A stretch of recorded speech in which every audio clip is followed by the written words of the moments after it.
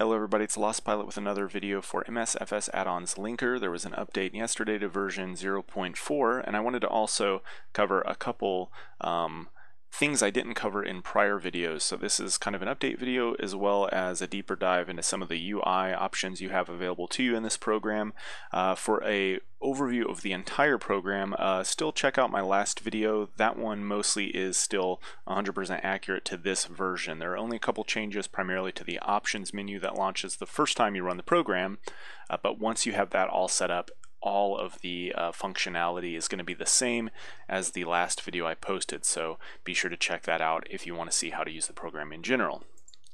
Alright, so to go over the changes, first and foremost in the options menu now, we have a change here where you're able to add multiple add-on folders, so you can add as many as you want here. You can move them up and down or move them, and this is handy if you want to manage your add-ons separately as root folders. As you notice on the left here, I have this root folder MSFS add-ons, and that's essentially coming from the title of the folder here, so you can create as many of those folders as you want, add them here, or you can just have one folder and manage everything inside of that folder as well.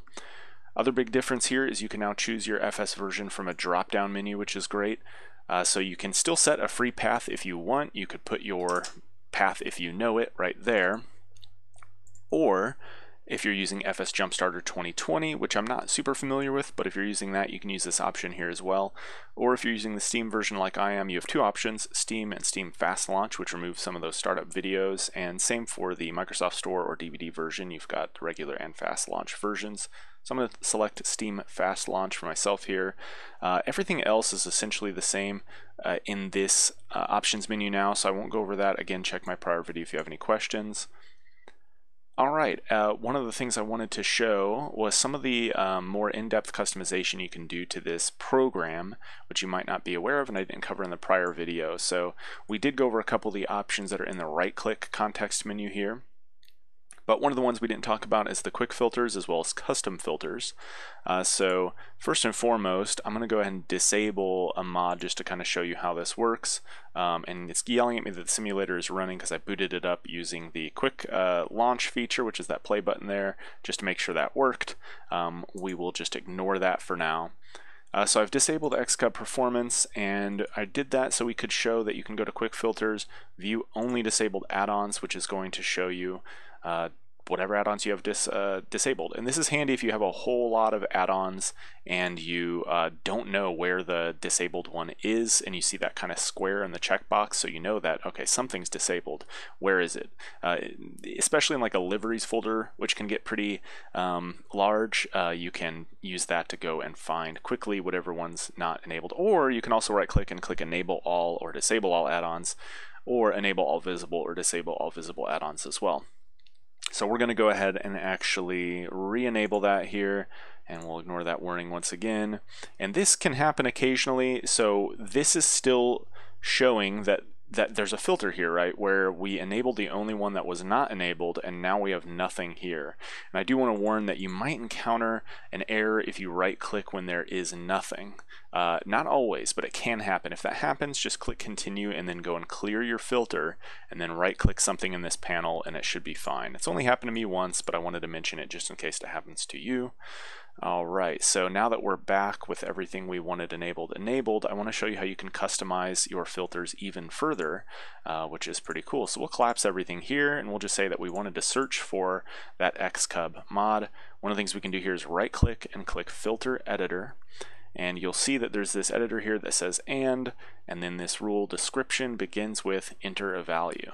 So we actually don't want to look in the description, we want to look in the title, or the name rather. So let's click this drop down and go to name, and begins with, you can also click this to change, so you could say just contains or begins with. So I'm going to choose contains in this case, and I'm going to enter a value, and I'm just going to enter Xcub, and I'm going to click apply. And you'll see a few things have shown up here, so we'll expand this and you'll see all these Xcub liveries have appeared because Xcub is in the name, and furthermore in utilities, Xcub performance has appeared. So that's a way to essentially create a filter here that you can use to find things by name or any of these other options here. You can click Edit Filter to modify it. You can uncheck it to quickly remove that filter and recheck it to apply it again, or you can click this X here to just get rid of the filter entirely. One of the things I wanted to show as well is that you can customize your toolbar options up here, your columns. So when you right click on either side here, you can click this column chooser, or you can quickly hide a column by clicking, I guess you can only do that on this side. You can click hide this column. On this side, it doesn't let you do that, but you can still hide columns. So I'm going to click column chooser, and down here at the bottom right we've got this customization menu that pulls up, and you'll see that there are 3 in here right now for me: content type, enabled, and title. These are ones that are not enabled currently. If I wanted to enable one, I can double click it, and then we can see that enabled is now a column available to us here. If I wanted to get rid of this column, I would grab it and I would drag it back into that customization toolbar. So I'm going to do the same for a few of these because I added a bunch to test this out earlier, and I don't necessarily care too much about most of this stuff. So we'll go ahead and remove all these things that we don't really need, and the creator usually shows up over in the other side. So yeah, we'll just clear out all these, make this nice and simple. We'll even get rid of let's see, we can keep description if we want, but yeah, let's go ahead and actually remove that as well. And it might not, once this is full, it might not be possible to drag other ones into it. We'll close that customization again and try again real quick, but that might be what we're running into here, is that there's no blank space in this customization menu. So let's move it,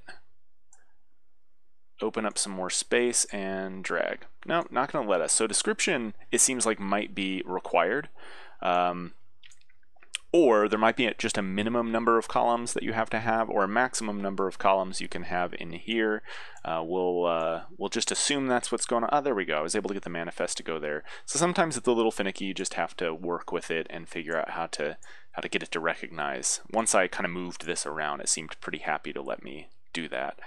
Okay, so there it is, nice and clean with just the things I am interested in here. So we'll leave that as is. You can of course resize your columns if needed. It might auto size some of them. There's this best fit option as well if you right click. And of course you can click to sort any of these columns as well, which I didn't show previously.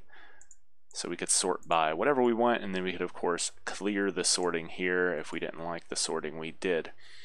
And best fit all columns will attempt to get the best fit for all the columns. Now, it's not necessarily the best fit for the pane width, it's the best fit for the contents, kind of like Microsoft Excel, where it just tries to make sure that you can see everything that's in there. So you can go ahead and just resize these as you like. If it's too large or too small, we can just slide these down a little bit just to get it to the screen width we want. And actually, I'll go ahead and hide this folder one as well. I don't really need to know where it is because we've got this handy dandy open option here, which opens you right up to the folder.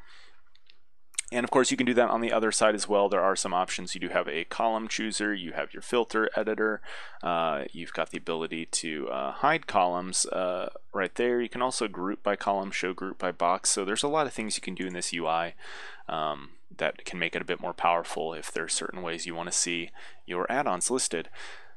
Once again, be sure to check out my last video if you need a tutorial on how to set up your add-ons with this program and how to manage them in the community folder on the right side here.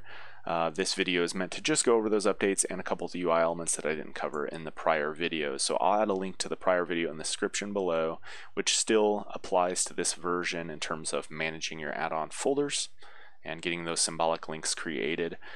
Be sure to check out the product page on flightsim.to. I'll add a link to the description as well. And yeah, keep an eye out for other updates there. Thanks for watching. Have a great day.